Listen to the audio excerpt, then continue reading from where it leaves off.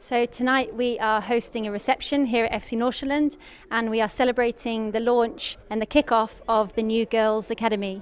Jeg synes, det er fantastisk for dansk kvindefodbold, at en klub, som er så velorganiseret og professionel som FC Nordsjælland er, går ind i projektet her og gør det på en meget ambitiøs og professionel måde. So it's the first official training that's taking place tonight here at Right to Dream Park. Jeg glæder mig rigtig meget til det.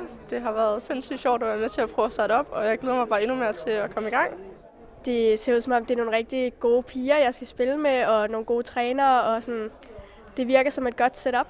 Jamen, vi har været en del af FC Nordsjælland i rigtig mange år, og bakker rigtig meget op om forretningen og de værdier og den tankegang, der generelt er heroppe. Kasper Human, Superliga head coach, is also greeting the girls before they start. Jeg vil bare ganske kort sige, at det er en helt vild fornøjelse også for mig at sidde og skulle følge det her og se jer her i aften. Det er en historisk dag. So it's a big milestone for us, and we're just thrilled that we can invite all of our supporters and partners to celebrate this moment. Det er altid sådan lidt anderledes at spille med drengene, fordi de gør tingene på nogle andre måder og tænker på andre måder, men man kan sådan lære rigtig meget af det.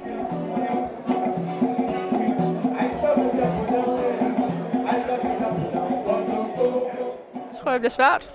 Jeg tror da, at det bliver noget af en udfordring, men jeg tror også, det bliver rigtig sjovt at prøve at blive matchet, i hvert fald overmatchet måske lidt. Så det glæder jeg mig kun til.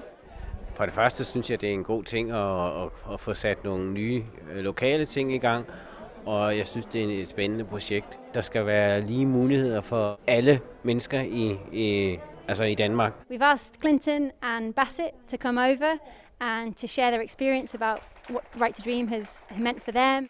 My name is Clinton AP. I'm a Ghanaian. I've been in Right to Dream for 7 years. When I got to Right to Dream and then the Right to Dream introduced the girls program, I had a lot of sisters. FCN has also introduced the girls program here. All of you also be my sisters. And we want to bring the Danish girls, the new academy players, up to the front of the room, and we want to give them a message from the Right to Dream girls. Hello to all the girls at FC Nordsjælland. We are so excited that the Girls Academy has arrived. And we want to wish you all the best. Work hard, listen to your coaches, keep your focus and enjoy it. And we know that we will all be amazing. Team Right to Dream and FC Nordsjælland. Let's make 2018 our year. On behalf of Right to Dream and everybody at FC Nordsjælland, we're super excited that the Girls Academy is starting. We can't wait to see the girls in action. We can't wait to get them involved in the character development sessions.